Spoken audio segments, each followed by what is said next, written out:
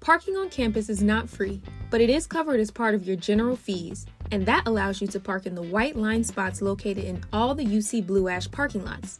However, you must register your license plate so that you don't get a parking citation. Follow the link on the screen to do that and to make updates.